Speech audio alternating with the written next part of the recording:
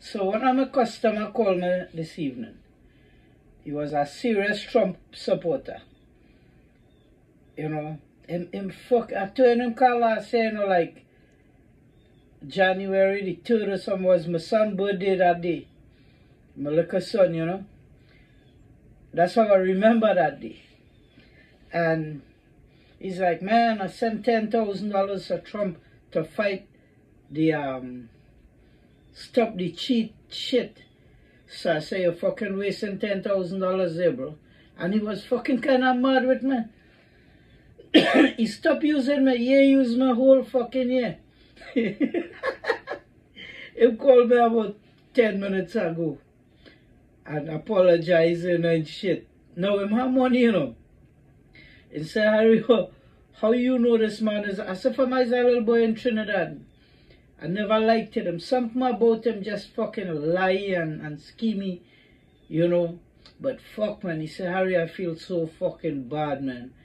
You know. And I actually get mad at you. So I said, nah, man. Don't feel no way. You know, everything is everything. You know.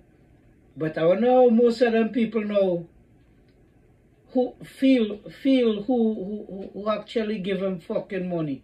What a stupid set of motherfuckers. You know, listen, man, in politics, who win or who lost ain't gonna do shit for fucking you. You still gonna get fucked at the end of the day.